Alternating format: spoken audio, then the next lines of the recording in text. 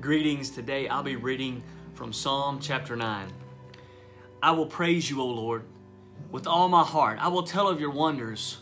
I will be glad and rejoice in you. I will sing praise to your name, O Most High.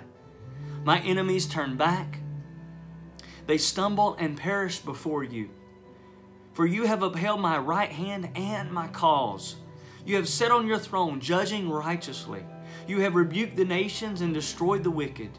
You have blotted out their name forever and ever. Endless ruin has overtaken the enemy. You have uprooted their cities. Even the memory of them has perished. The Lord reigns forever. He has established His throne for judgment. He will judge the world in righteousness. He will govern the people with justice. The Lord is a refuge for the oppressed, a stronghold in times of trouble. Those who know your name will trust in you, for you, Lord, have never forsaken those that seek you. Sing praises to the Lord. Enthroned in Zion, proclaim among the nations what He has done. For He who avenges blood remembers.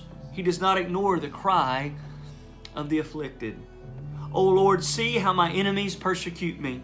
Have mercy and lift me up from the gates of death, that I may declare your praises in the gates of the daughter of Zion, and there rejoice in your salvation.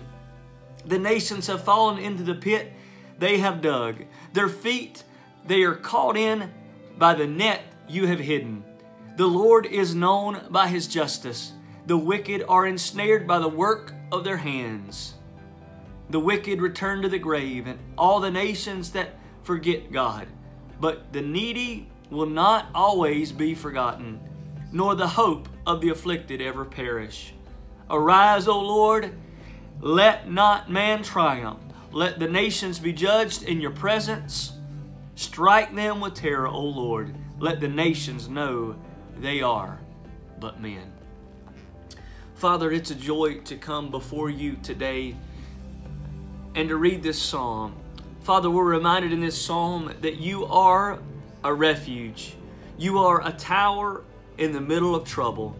And so today, Father, we seek refuge in you. And Father, we thank you that you are just. We thank you, God, that you're fair. We thank you, Lord, that you hear the cries of the afflicted, that you understand the prayers of the needy. And Father, we are so grateful today that you are active and that your strong right hand is still moving and still doing things today. Lord, we rejoice in that. We thank you, God, for that. Lord, I pray for those that are needing refuge, those that are in trouble, those that are needy, those that are afflicted. God, I pray right now that you would reach your hand down and touch them and change their situation and meet their need today. Father, we give you praise in advance for it. It's in the mighty name of Jesus we pray. Amen.